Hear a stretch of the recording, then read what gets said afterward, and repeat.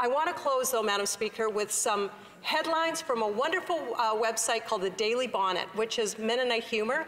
If you're a Mennonite, you're going to get these headlines. I won't try to explain it, but I will just read the headlines from the Daily Bonnet, written by Andrew Unger from Steinbach. Here's one. Sound of Kanakin Zot used as Mennonite mating call. Quilt cartel jacks up prices at Mennonite relief sale. Left lane between Steinbach and Blumenort to be designated slow minivan lane. New Bothwell residents arrested for putting processed cheese on his burger. Mennonites rush to get their cars outside during hailstorm. Here's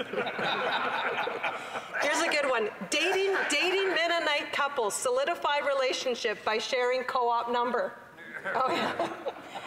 Canaxote found in last summer's jean shorts, still perfectly edible, says local man. Unfortunately, the time is up. And does the honourable member have unanimous consent to give one more? Yes. Shane, that's Mennonite for one more. Google honors Mennonites with farmer sausage logo, which isn't true, but thank you. I'm so proud of Mennonites. Thank you.